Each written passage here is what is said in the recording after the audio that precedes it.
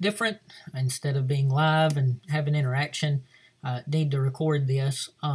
Probably what we're going to do in the foreseeable future, if things aren't normal in the next few weeks, instead of meeting at 4:45 on Thursdays, I think what I'm going to do is push it back 4 hours to 12:45. That way, when it's lunchtime, you can eat lunch at noon or whatever, and then a little bit after lunch, we can just plan on meeting then. Vacation Bible School will be coming up soon, and the work days, a lot of your families will be here at church at 5, 6 o'clock, and I didn't want it to conflict with that. So today, just going to be a recording so that you'd have something that you can view, and then next week, let's plan on meeting Thursday for the teenagers, 6th grade and up, at 12:45. And for those of you who have younger siblings that have been coming to the Friday kids Bible studies, we'll change that as well. So Thursday at 12:45 for the teenagers, and Friday at 12:45 for those 5th grade and down.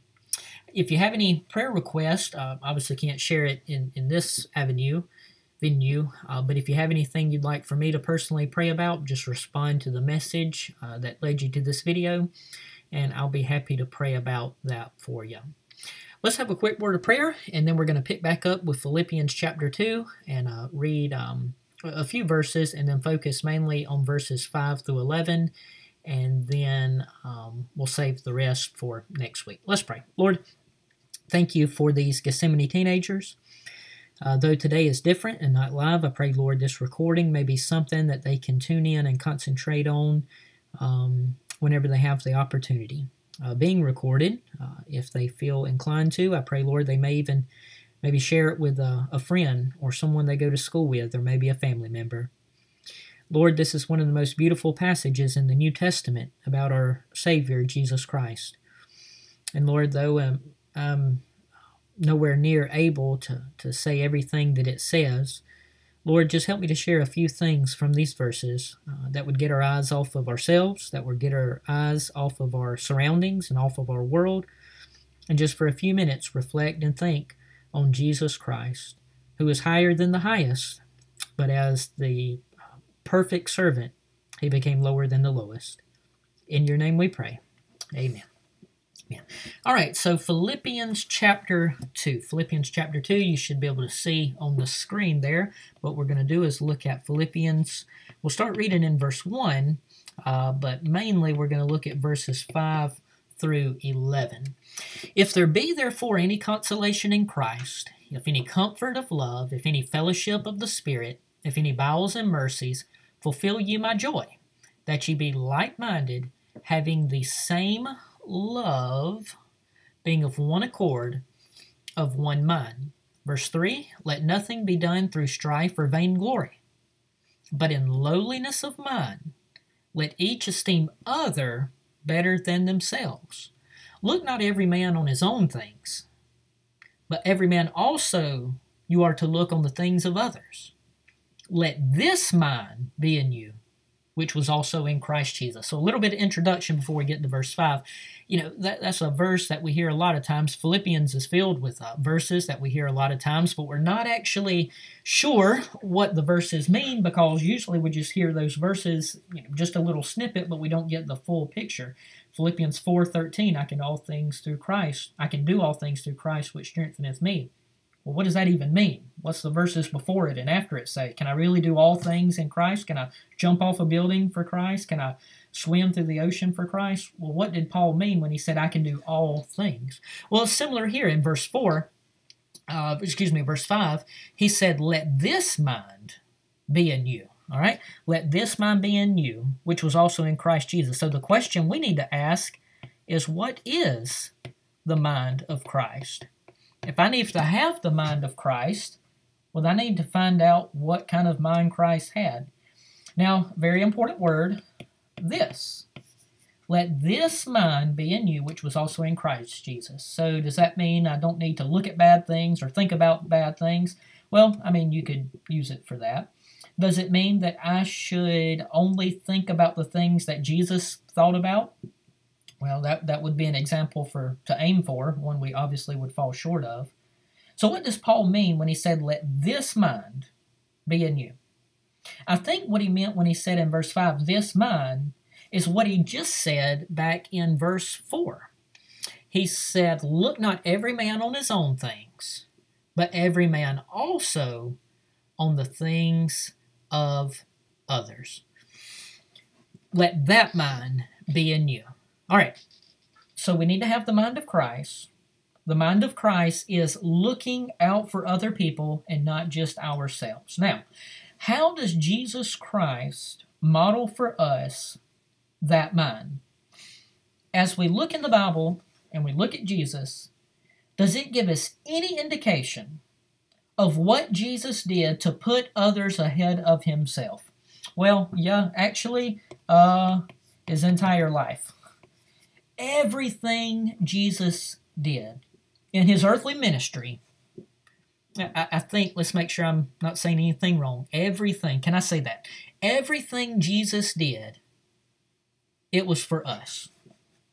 Why would he leave heaven and come to the earth? Why would he go from a throne to a manger? Why would he go from being surrounded with heavenly beings and creatures to being surrounded by sinners? Why would he go from a place where there is no sin to a world that was filled with sin? Was it to make himself better? Was it to make himself gain something or earn something? No. What he was doing is what verse 4 says. He was putting others ahead of himself. Well, who are the others? It's me and you. He was putting us ahead of himself. Now, one way that people can be exalted and magnified and honored is when we look at the sacrifice that they make. If I leave this office and go and scrub the floor, that's not the biggest sacrifice in the world, but I guess it could be seen as one. Well, what if the mayor or the governor or the president of the United States left where they were at and came to scrub the floor? They would get a bigger pat on the back. Why? Because they're doing the same job as me? No, because of the position they left to do the job of me. Now, when Jesus came to this world, he was not just an ordinary human coming into this world to do the same thing that everyone else does. See, unlike all of us, Jesus was before he was. Jesus existed before he came to this world. John chapter 1 says, in the beginning was the Word, capital W, and the Word was with God, and the Word was God. The same was in the beginning with God. All things were made by him, and without him was not anything made that was made. So that means that Jesus existed before there was anything. Why? Because he is God, the Trinity. So Jesus is way up here.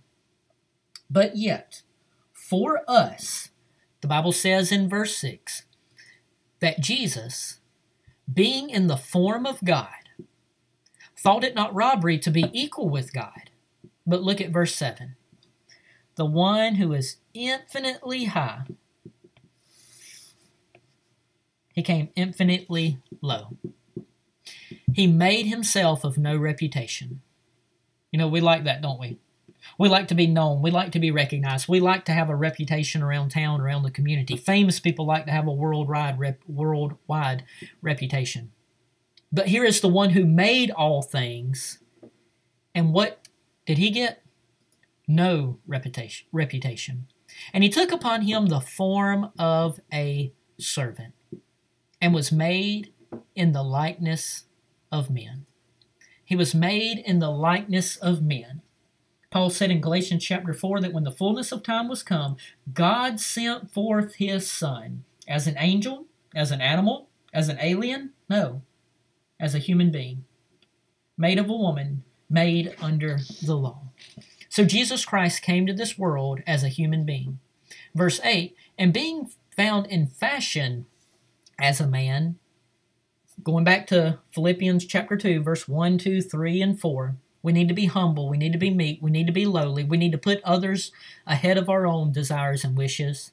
And Jesus Christ exemplified that perfectly. And being found in fashion as a man, he humbled himself He humbled himself. What is the most humiliating thing, Gethsemane Teens, that you've ever been through? What is the most, what is the most humiliating thing that you've ever been through?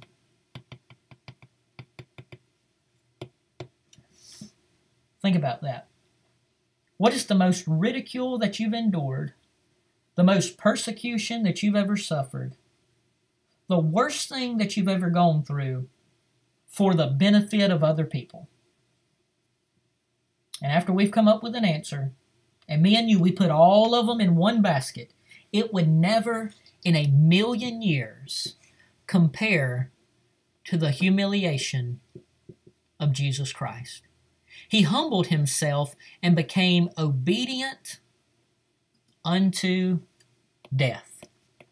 And not just any kind of death, but the death of the cross. Jesus Christ humbled himself by being a servant. Jesus Christ humbled himself by being a servant who would die. But Jesus Christ humbled himself by being a servant who would die in the most humiliating way possible, on the cross. Something that was reserved to torture people and make a mockery of the human body.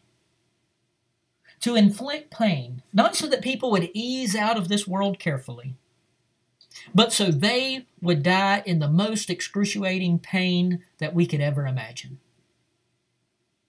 And let me say this, he did not go there kicking and screaming.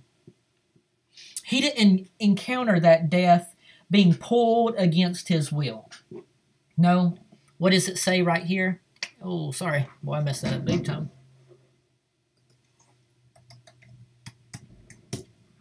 What does it say in verse 8? He became obedient unto death. Became obedient unto death. He said in John chapter 10, "No man taketh my life from me, but I lay it down of myself. I have power to lay it down, and I have power to take my life up again. This commandment have I received of my Father." So that when Jesus Christ became a servant, who lived as a human, who was a human, who lived as a servant, who died one of the most humiliating ways possible, the death on the cross, he went there obediently. Why? Because he was fulfilling a mission and a purpose. Well, we're going to find out in verse 12 what one of those purposes was. Let's continue. Verse number 9. When you look at the humility of Jesus Christ, and the fact that he died, verse 9 tells us the response. Wherefore, because of this, wherefore, this word that connects verse 9 back to the previous verses, wherefore God also hath highly exalted him, and given him a name that is above every name, that at the name of Jesus, every knee should bow. Every knee in heaven, every knee in earth, and every knee of things under the earth. That's pretty much everything that you can imagine. From the highest of the highest to the lowest of the lows, there is one who is over all of it. And that is the name of Jesus Christ. That at that name, every knee should bow. And then verse 11, and that every tongue should confess what? That Jesus Christ was a good human, that Jesus Christ was a good teacher, that Jesus Christ was a good leader, that Jesus Christ was a good prophet, that Jesus Christ was a good revolutionary figure, that Jesus Christ was a good example. That Jesus Christ is someone who's like a magic genie and he gives you all of your wishes. No. That this Jesus, because he came from an infinitely high position and he came lower than any of us could ever imagine, he came to this world. He came to the globe. And then he went up went back up to heaven. And because he went back to heaven, not in defeat, someone at the end of their life who's struggling, who dies in a sad way. No, he went to heaven victoriously. He ascended back to heaven in a resurrected, powerful body. That Jesus, one day, Gethsemane Teens and everybody else who's ever lived in the face of this universe, heaven, earth, and below the earth, every tongue will confess and every knee will bow to Jesus Christ, who is Lord. And that will be to the glory of God the Father. So, the question is this. When we look at this life of Christ, who left heaven, who come to this world, who exemplified what a servant is, who put us ahead of himself, who died not for his sins because he was sinless, but he died for our sins. God the Father proved that he accepted the work of Christ because he raised him from the dead, and he appeared with many undeniable proofs and evidences. And we have the gospel records, Matthew, Mark, Luke, John, Acts, and the rest of the New Testament, to verify that. With literally thousands of copies around the world that have been spread so that we can hear and receive that message today. When you think about all that, if we will stand before God, or rather, since we will stand before God one day, and we will bow the knee and confess with our mouth that Jesus Christ is Lord. Are you going to wait till after you die and be forced to do that? Or because the Holy Spirit working in your heart and giving you a heart that will follow Christ, believe in Christ, love Christ, die for Christ, live for Christ, and by the Holy Spirit confess that Jesus Christ is Lord, will you do that before you die? If you do that after you die, you will do it. It'll just be too late. But if you will do that beforehand, well, guess what you get to spend the rest of your life doing? In Philippians chapter 2, verse 12. Wherefore, my beloved, as ye have always obeyed, not as in my presence only, not just when I'm watching, but now much more in my absence, work out your own salvation, not work for your salvation, but work out what is already in your heart, with fear and trembling.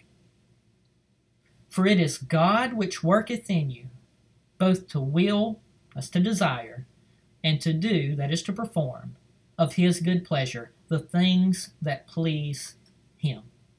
If you will do this, if you will confess and bow to the Lordship of Jesus Christ, and he is your Savior, you will get to spend the rest of your life working out what God has already worked in so that your life can please God. If that's not your desire, then we can pray together that the Lord would give you a heart to desire those things. If that is your desire, then we can bow our head and thank the Lord Jesus Christ that he has given us a heart that instead of rejecting him and running from him, has ran to him, has come to the crucified Savior, who is also resurrected, and say, Jesus, you're also my Lord. That if thou shalt confess with thy mouth the Lord Jesus, and believe in thine heart that God has raised him from the dead, you will be saved. Let's pray. Lord, I pray for those who view this video. I pray, Lord, that you may use it for your glory. In spite of my failings, in spite of my weaknesses, in spite of all the things that I may have misspoke on. I pray, Lord, that the work of your Son, the Lord Jesus Christ, who left heaven, come to this world, died and rose again, who is coming again one day. Lord, give us hearts that before we're forced to, in this life willfully, we would bow our knee in our lives to the Lordship of Christ and confess with our lips that Jesus Christ, you're more than a man, you're more than a prophet, you're more than an example, you're more than a role model. You are in fact Lord of heaven and earth. And it's just a pleasure that we get to be your servants. In Jesus' name, amen. Amen. Thank y'all for viewing this, and I will see you live, Lord willing, next Thursday at 12:45.